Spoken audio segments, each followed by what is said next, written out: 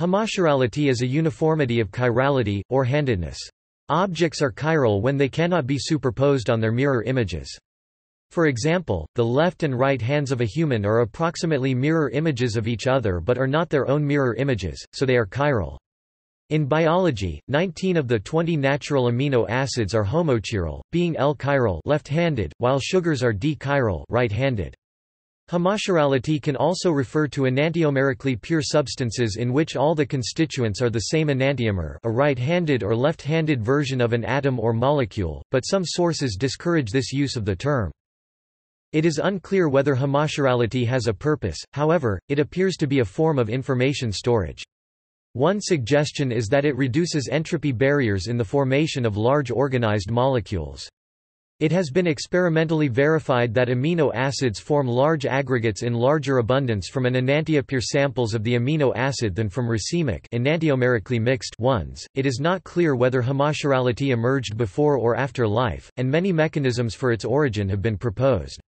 Some of these models propose three distinct steps. Mirror symmetry breaking creates a minute enantiomeric imbalance, chiral amplification builds on this imbalance, and chiral transmission is the transfer of chirality from one set of molecules to another.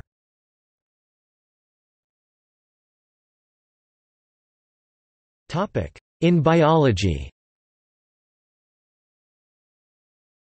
amino acids are the building blocks of peptides and enzymes, while sugar peptide chains are the backbone of RNA and DNA.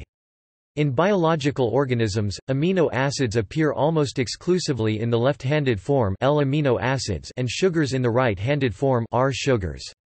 Since the enzymes catalyze reactions, they enforce homochirality on a great variety of other chemicals, including hormones, toxins, fragrances and food flavors.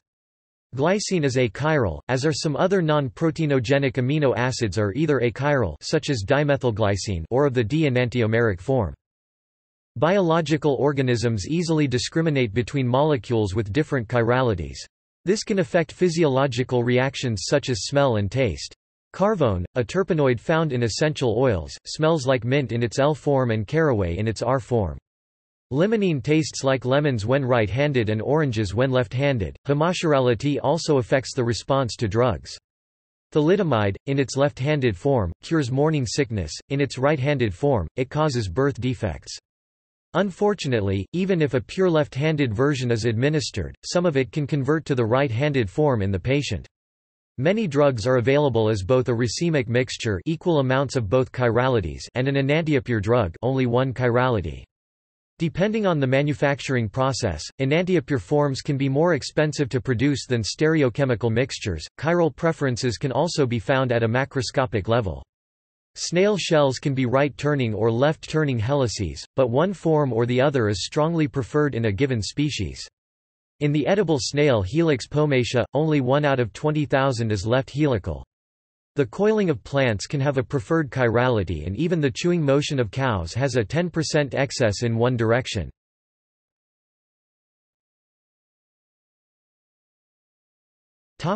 Origins.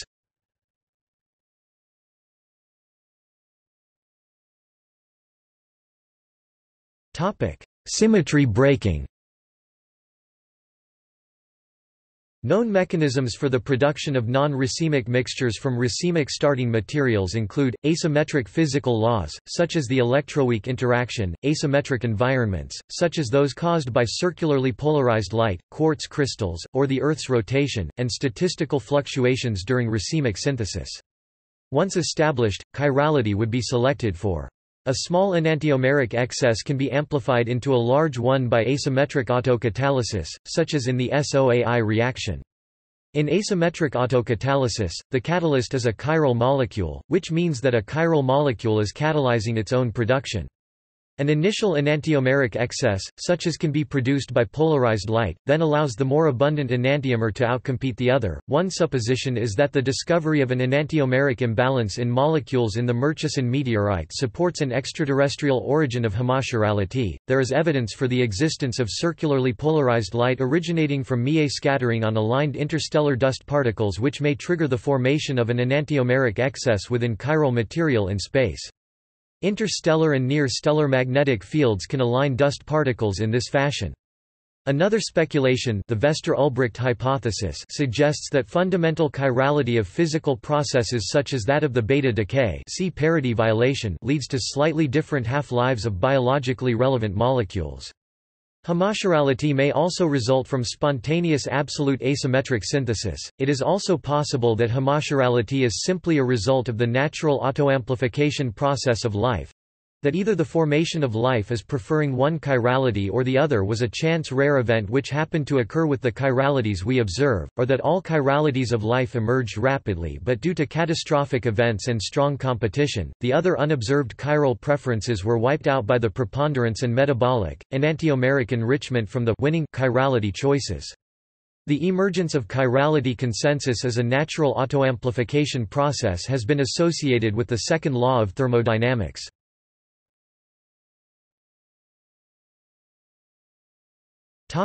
Amplification.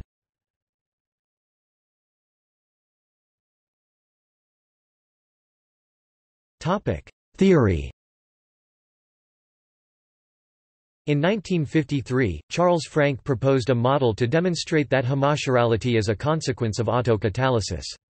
In his model, the L and D enantiomers of a chiral molecule are autocatalytically produced from an achiral molecule A plus L2L, A plus D2 dwile suppressing each other through a reaction that he called mutual antagonism L plus D. In this model, the racemic state is unstable in the sense that the slightest enantiomeric excess will be amplified to a completely homochiral state.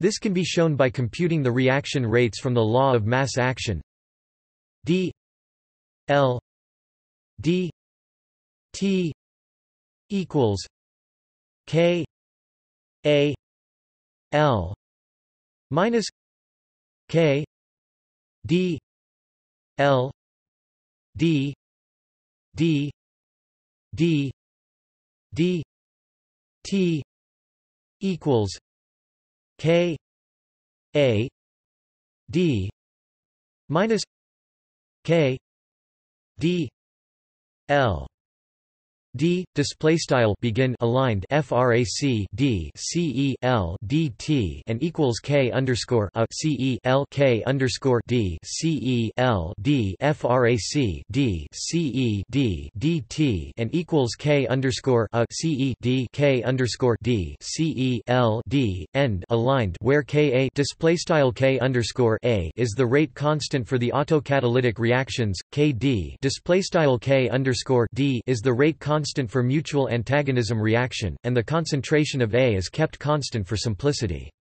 By defining the enantiomeric excess phi as phi equals D minus L D plus L display style phi equals frac CE D CE L CE D plus CE L, we can compute the rate of change of enantiomeric excess using chain rule from the rate of change of the concentrations of enantiomers L and D. D phi D T equals 2 K D L D D plus L phi display style frac D phi dt equals left frac 2k underscore D CE L D CE D plus CE L right phi. Linear stability analysis of this equation shows that the racemic state phi equals 0 display style phi equals 0 is unstable. Starting from almost everywhere in the concentration space, the system evolves to a homochiral state. It is generally understood that autocatalysis alone does not yield to homochirality, and the presence of the mutually antagonistic relationship between the two enantiomers is necessary for the instability of the racemic mixture. However, recent studies show that homochirality could be achieved from autocatalysis in the absence of the mutually antagonistic relationship, but the underlying mechanism for symmetry breaking is different.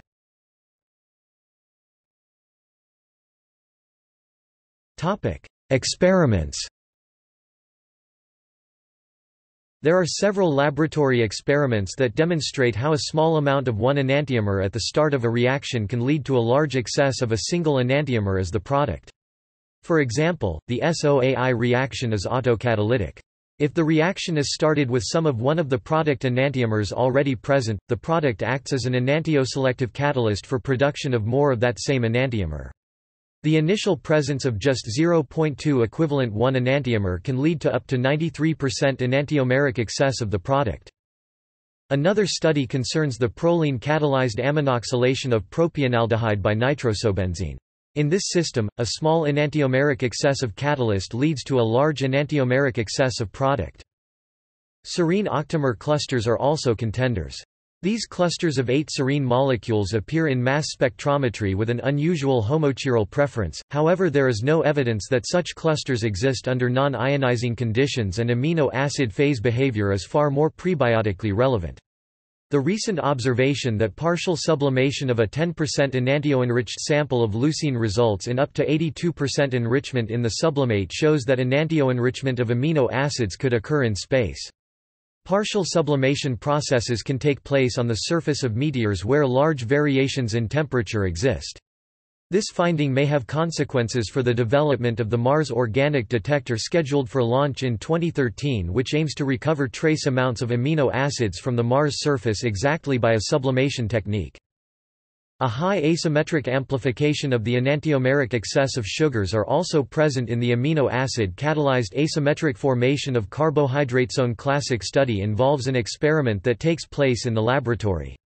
When sodium chlorate is allowed to crystallize from water and the collected crystals examined in a polarimeter, each crystal turns out to be chiral and either the L form or the D form. In an ordinary experiment, the amount of L crystals collected equals the amount of D crystals corrected for statistical effects. However, when the sodium chlorate solution is stirred during the crystallization process, the crystals are either exclusively L or exclusively D. In 32 consecutive crystallization experiments, 14 experiments deliver D crystals and 18 others L crystals. The explanation for this symmetry breaking is unclear but is related to autocatalysis taking place in the nucleation process. In a related experiment, a crystal suspension of a racemic amino acid derivative continuously stirred, results in a 100% crystal phase of one of the enantiomers because the enantiomeric pair is able to equilibrate in solution. Compare with dynamic kinetic resolution.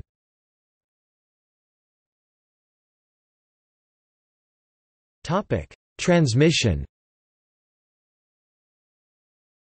Many strategies in asymmetric synthesis are built on chiral transmission.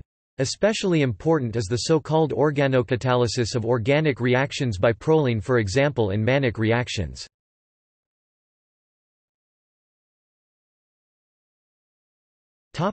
Optical resolution in racemic amino acids.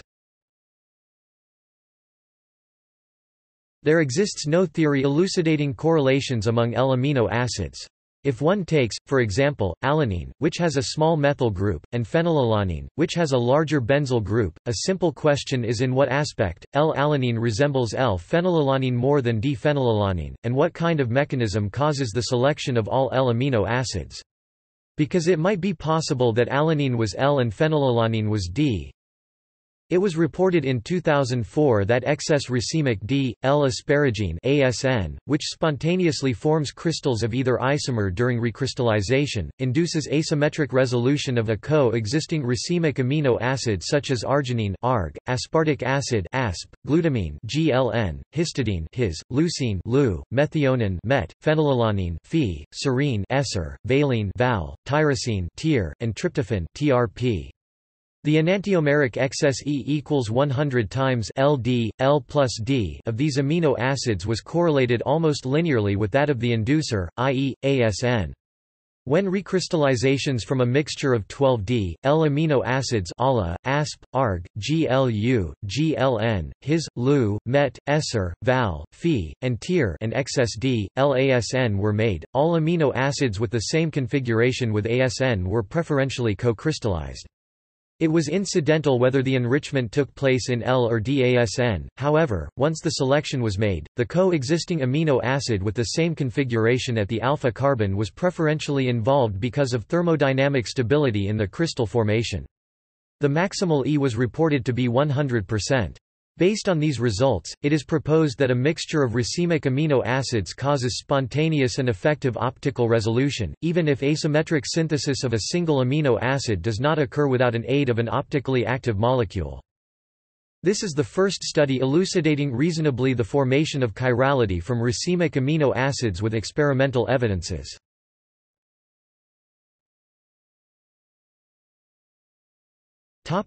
History of term.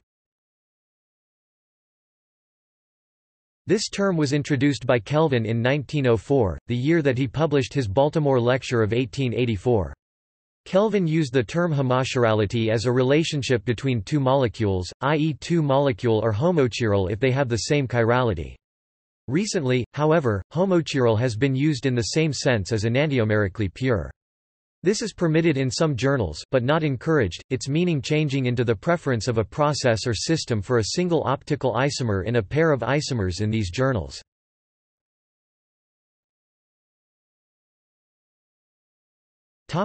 See also: